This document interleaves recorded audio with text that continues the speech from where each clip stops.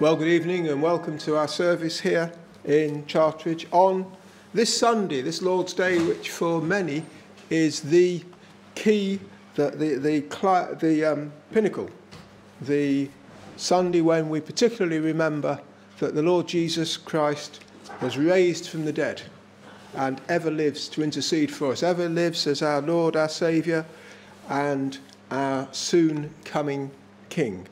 And now Christine will come and give us the reading. John chapter 20, beginning at verse 11, and I'm reading from the English Standard Version. Jesus appears to Mary Magdalene. But Mary stood weeping outside the tomb, and as she wept, she stooped to look into the tomb. And she saw two angels in white, sitting where the body of Jesus had lain, one at the head and one at the feet. They said to her, "Woman, why are you weeping?" She said to them, "They have taken away my Lord, and I do not know where they have laid him." Having said this, she turned round and saw Jesus standing, but she did not know that it was Jesus. Jesus said to her, "Woman, why are you weeping? Whom are you seeking?" Supposing him to be the gardener, she said to him, "Sir, if you have carried him away, tell me where you have laid him, and I will take him away." Jesus said to her, "Mary." She turned and said to him in Aramaic, "Rabboni," which means teacher. Jesus said to her, "Do not cling to me, for I have not yet ascended to the Father.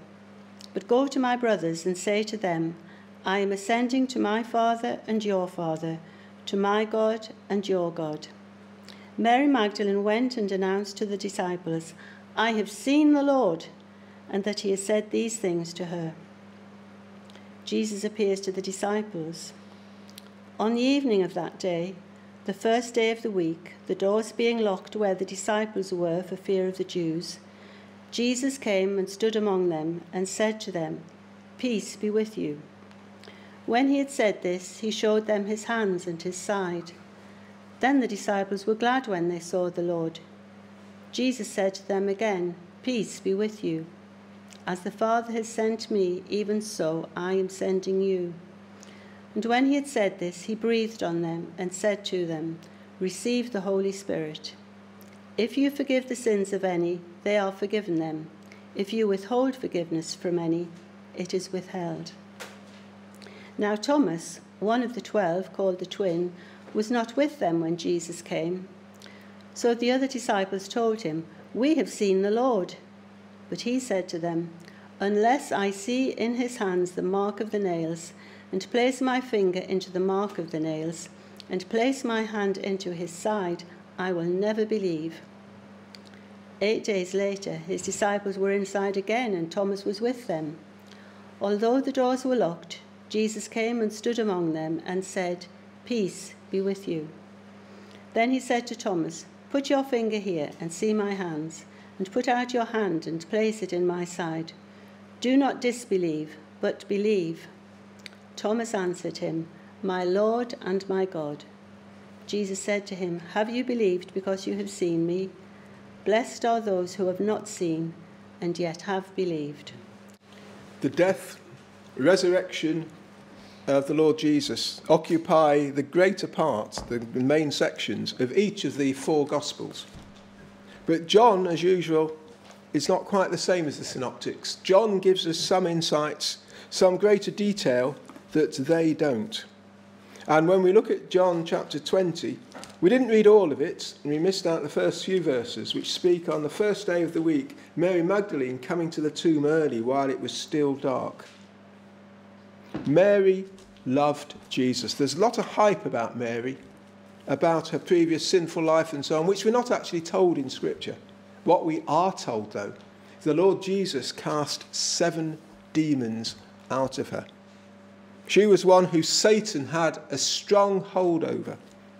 And as Jesus himself said, he or she who's forgiven much, that's the person who will love much. And we see Mary, per person who knew that she'd been delivered. That's what salvation means, deliverance. She'd been delivered from the power, the very present and power and recognition of Satan, and she loved the Lord Jesus. She was the last one to leave the cross. She was the first one at the tomb. She didn't wait for daybreak. She was there while it was still dark. She wanted to be there. What did she expect to see? A closed tomb. She expected to go there. She just wanted to be as close as she could be to her Lord, even though she'd watched him die and been taken off to be buried. But we find that Simon Peter and John appeared. And they were going towards the tomb. And they stooped, they looked in. And they saw the linen cloths lying there, but not the Lord Jesus. We find that Peter went in to the tomb first. The other disciple, who we believe to be John himself, had reached the tomb first. He went in. He saw and believed. And here's a key verse, verse 9. For as yet they didn't understand the scripture that he must rise from the dead. Then the disciples went back to their homes. The apostles had, for the 6 months prior to the betrayal and crucifixion of the Lord, had been taught, starting up in Caesarea Philippi, where Jesus started his slow descent down to Jerusalem. He told them over and over that he had to go to Jerusalem and why it was necessary that he should go to Jerusalem. That he was going to be betrayed, rejected, falsely accused. He was going to be killed. And on the 3rd day, he was going to rise again. But they didn't get it. They didn't believe it. Like those 2 of the wider group of disciples on the Emmaus Road. Their hopes had gone. Desolation, despondency. But they left. Mary stayed. And Mary stood weeping. Weeping is mentioned several times in the first section. We're going to look basically on, in particular, at 3 of the characters, or three characters or groups of characters in this story. First of all, Mary, then the disciples, and then Thomas. And we're going to see how the resurrection had an impact on each of them. Mary, first of all, Mary being a woman, was more emotional, felt things more than the men. They left. Mary remained. She couldn't bear to leave. She was weeping. And we're told, verse 11, she was weeping, and as she wept, she saw 2 angels. She stooped and she looked into the tomb. She saw 2 angels that presumably Peter and John hadn't seen, because the angels, of course, aren't human. They can appear in the form of humans. They can disappear. But these angels appeared to her, and they asked, woman, why are you, it's there again, why are you weeping? Why are you weeping? What did she say? They've taken away my Lord. She couldn't understand it. She thought they couldn't even leave him where he was to rest in the tomb. She thought it had been desecrated. And that just added to her grief. They've taken him away. Notice, my Lord. And I don't know where they've laid him. But then she turned round. And wonderful moment, she saw Jesus standing, but she didn't know it was Jesus. Some commentators say humanly, because she was looking through such an emotional lot of tears and grief that she didn't recognise him. I think it's a bit more like the disciples on the Emmaus Road. None of us, nobody recognises the Lord Jesus till he chooses to reveal himself. And so she didn't recognise the one she'd gone to mourn, the one who had broken her heart. And she saw him standing. She didn't know it was Jesus. And then this is the wonderful bit. Jesus said to her. I love the old hymn, I heard the voice of Jesus say, come unto me and rest. Lay down, O weary one, thy head upon my breast.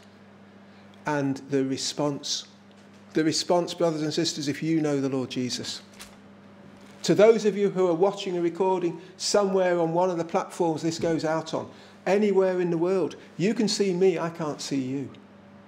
But have you heard the voice of Jesus speaking to you? Have we heard the voice of Jesus speaking to us, calling us by name?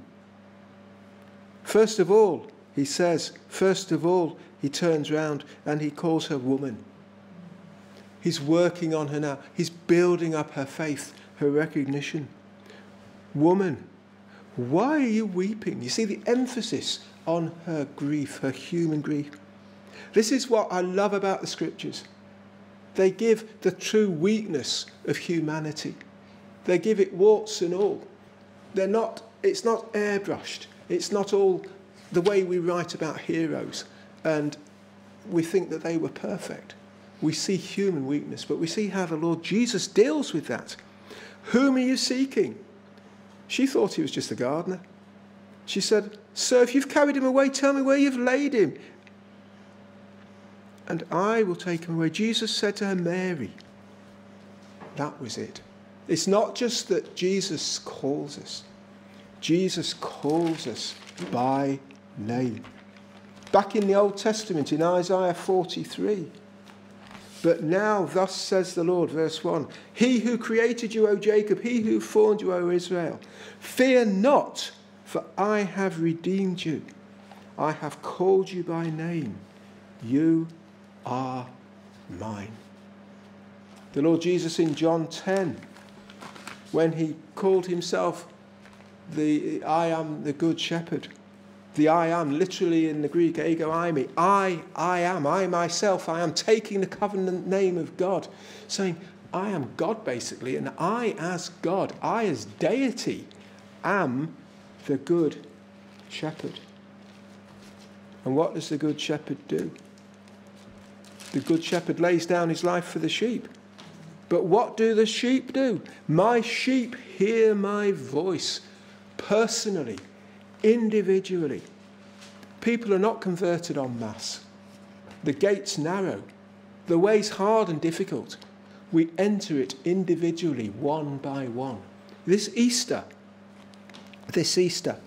have you heard the voice of the risen Jesus calling you by name? My sheep hear my voice, I know them, and they follow me. I give them eternal life, and they shall never perish. No, the Lord Jesus here, bearing with Mary, turns round, and she recognized his voice, and she said in Aramaic, Rabboni, teacher, but it's much stronger than just rabbi, teacher. There's a kind of personal, it's my teacher. She'd already said, they've taken away my Lord.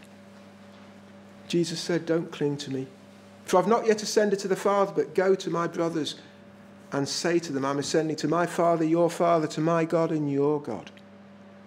The Lord Jesus here commissions her. He says, Mary, don't just hang on to me. I've got work for you to do. I've got work for you to do. You see, Jesus drives away our tears.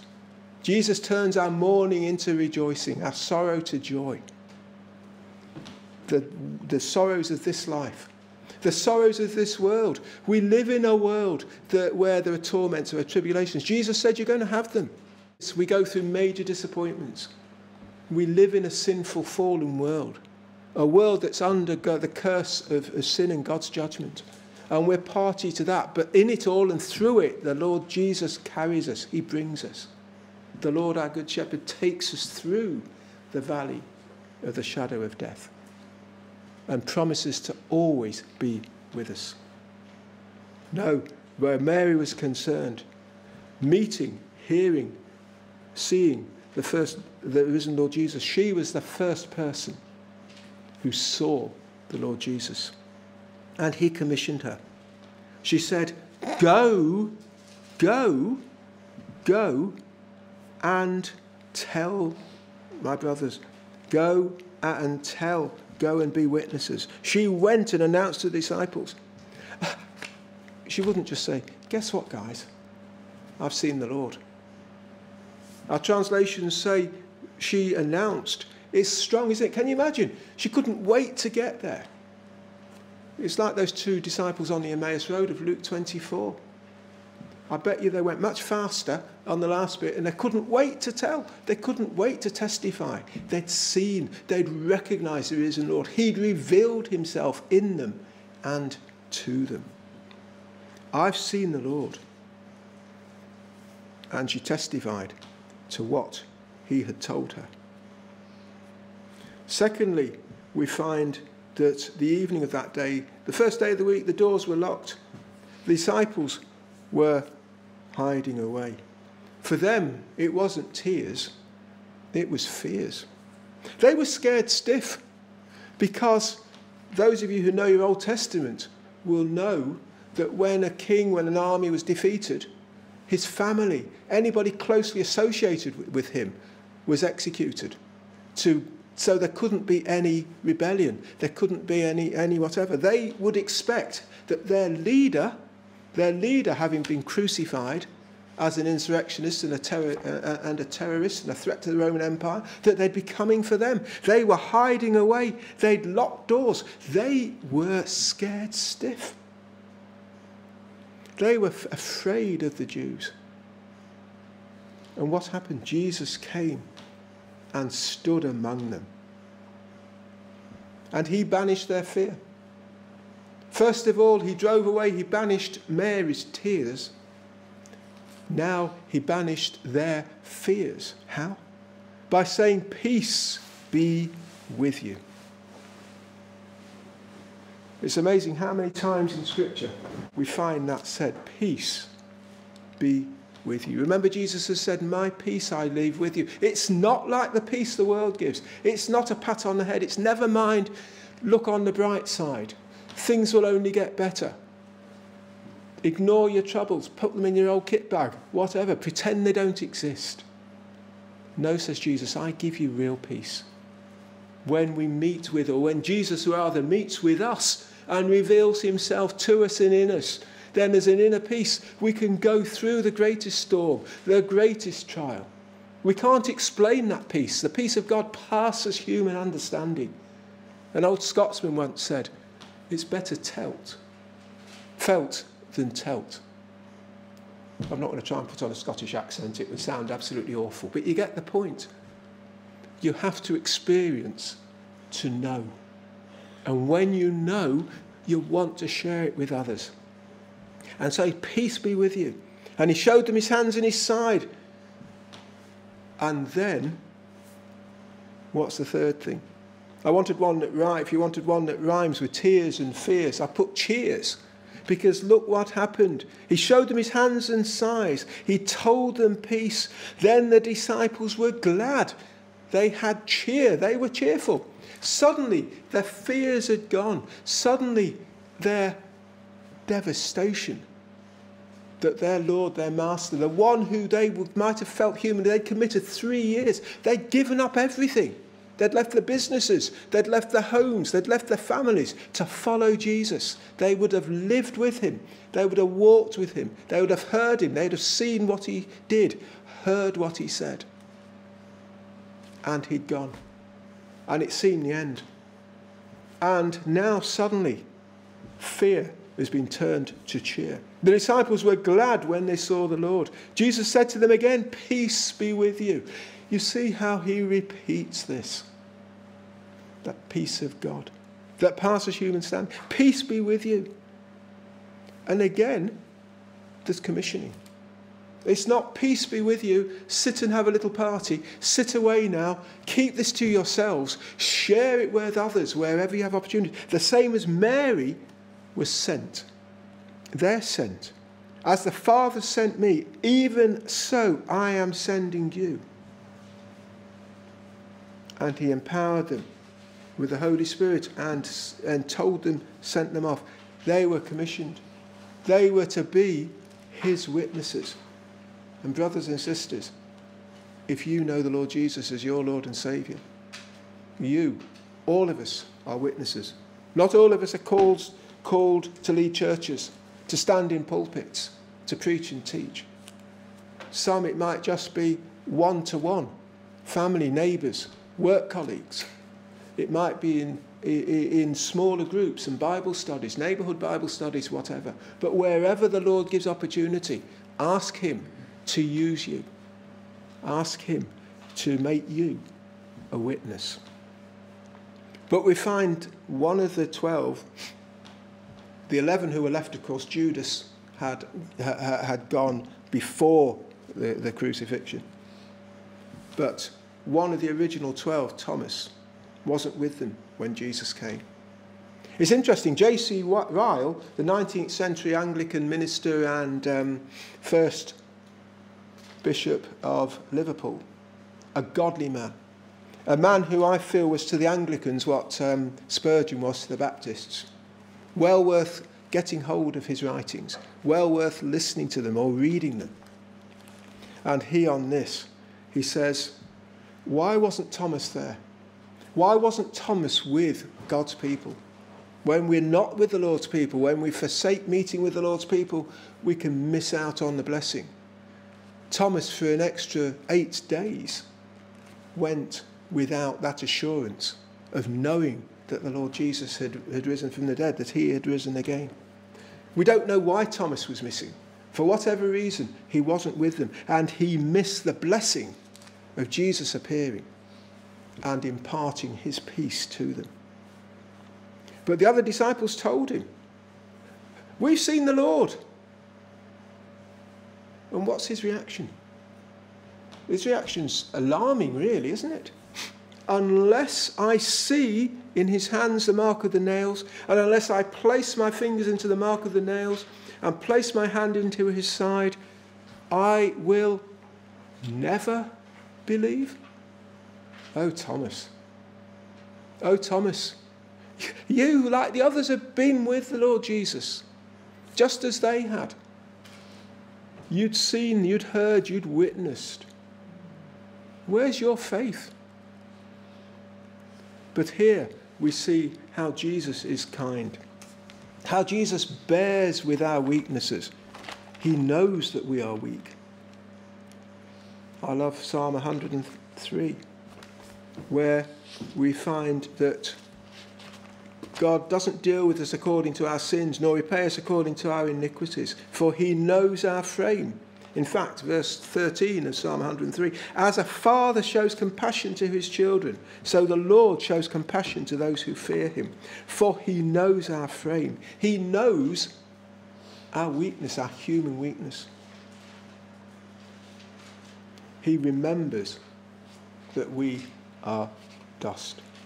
Remember the Lord Jesus, we're told in Hebrews, we have a great high priest. He's able to sympathise with us because he knows what it's like to have become a man. Though he was truly God and he never ceased to be 100% deity, 100% the Son of God. Yet he was 100% human.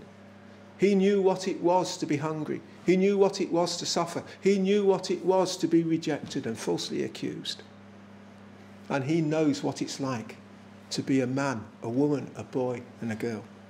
And see how gentle the Lord Jesus is with Thomas. 8 days later, the disciples are again, and Thomas is this time is with them. The doors are locked. Jesus came. I wonder, did he come this second time primarily for Thomas? It reminds me as I stand here of the Good Shepherd. The shepherd who had 100 sheep and one of them had gone. And he left the 99 and he goes to seek the one. Jesus was not going to write Thomas off. You might have said, Thomas, if that's your attitude, you've had it. I guess many of us would have done that. If we're honest, we'd have been indignant. We'd have been insulted. Thomas, how faithless. You said you're never going to believe unless you have the evidence. Well, I'm going to stoop. I'm going to come down to your level, the level of your weakness, and I'm going to let you do that. And so the Lord Jesus, who knew, of course, what Thomas had said, nothing that we say privately is hidden from him. We need to remember that. And every careless word is going to be called into judgment. It's going to be revealed before the judgment seat of Christ.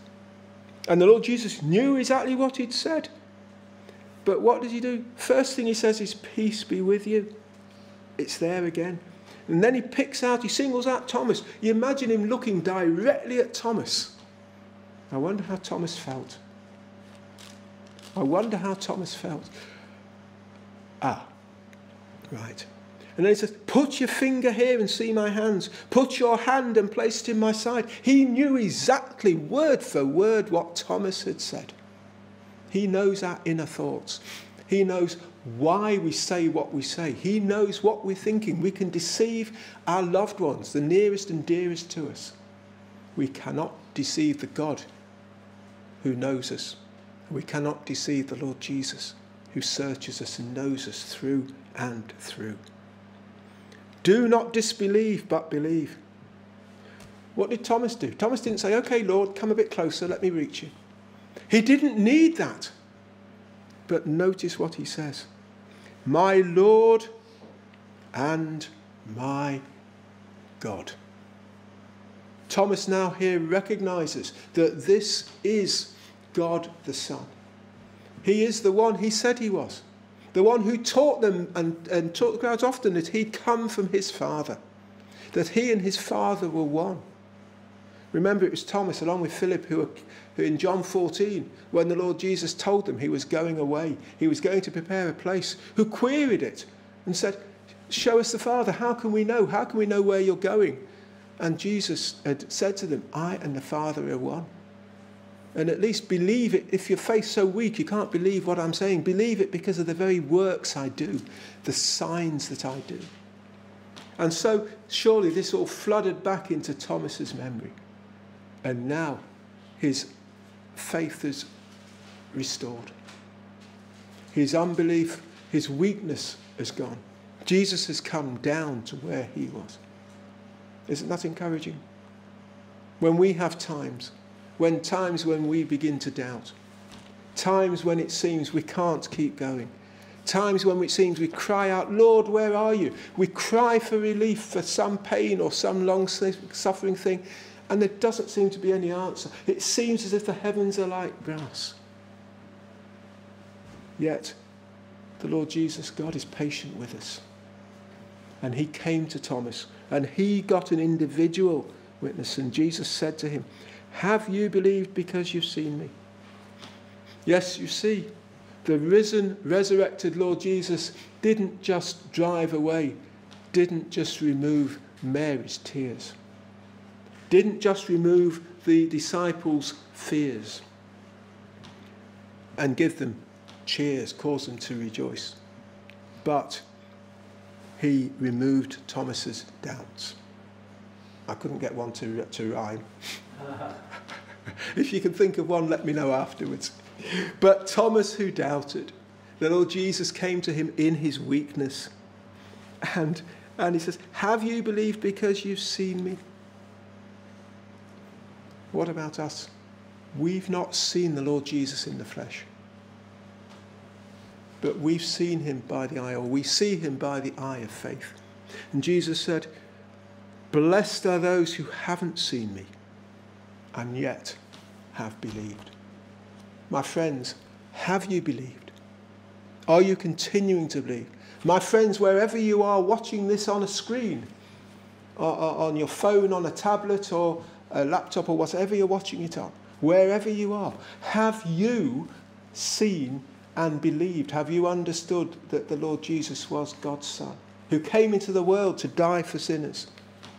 And that if we repent, if we believe and trust in him, recognize him as our Lord and God, our Lord, our Saviour, our Master, the one who calls us by name. Have we heard his voice? If you haven't, God's word tells us that you will seek me and you will find me when you seek me, not half-heartedly, not when you're desperate, not when you can't think of anything else to do as a last resort, when you seek me with your whole heart. May we this Easter be those who have sought the Lord and continue to seek him, those who want to love him and to love him more. The old hymn that says, Lord, it is my chief complaint that my love's so weak and faint, yet I love thee and adore. It's like Peter, wasn't it? When the Lord Jesus reinstated him after he'd committed the awful sin of denying his Lord and Saviour 3 times. And 3 times Jesus came to him personally and said to him, "Do you love me?" And so the hymn writer says, "But I love thee and adore. Oh, for grace to love thee more." May that be what we take away from this Easter Sunday, from this resurrection day, that our tears are taken away when we meet and when we see the Lord Jesus.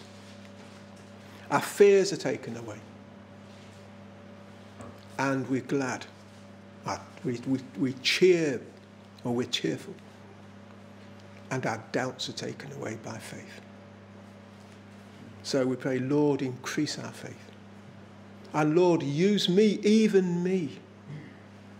May I be a witness to testify that I have seen you, wherever you are, whoever you are. Each one of us, we've seen the risen Lord. And he's met with us.